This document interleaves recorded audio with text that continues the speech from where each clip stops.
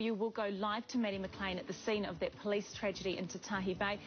Plus, something a little less serious, the loopy lengths one woman is going to bring her missing Moggy home.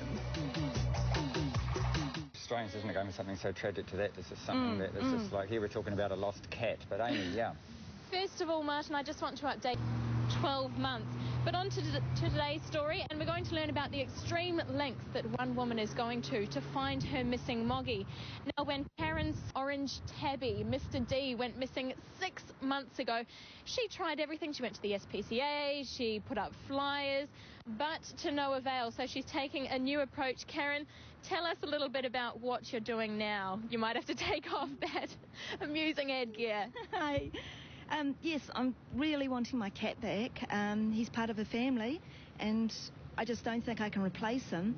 Someone must have him. He's been missing for about 6 months now, and I know a lot of cats get rehomed, and a lot of people start feeding them, so I'm sure he must be somewhere. I've hunted everywhere. I've even taken a camera around in small little holes and photographed in the areas, places I can't even see, and gone back to the computer. I haven't seen anything, so I've tried everything. I've gone pets on the net.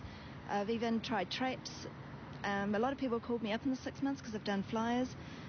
Yeah. And I mean, you've now gone and rented out this Puss in Boots costume from Desiree Costume Hire. You've taken 3 weeks leave off work to come out on the street every day with your sign and get people thinking about this. That's real dedication. Why not just get a new cat? Because he's part of the family, and we can't replace him, and his sister misses him quite a bit, and I don't know whether she'll accept another cat.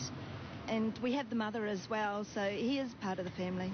Well, good luck, Karen. We hope that you have some results, and as you can see, reward offered down there at the bottom of the sign. So good incentive. If you know anything about Mr. D's whereabouts, please get in touch. Run, Toodles. Right, Mr. D, what was the name again, Amy? The cat's full name is Darwin, nicknamed Mr. D. Mr. D, okay, well, that is certainly 6 months, a long time now, isn't it? Extreme measures to go and find the cat. Well, good luck to her, because she obviously really, really, really wants him back. Now, let's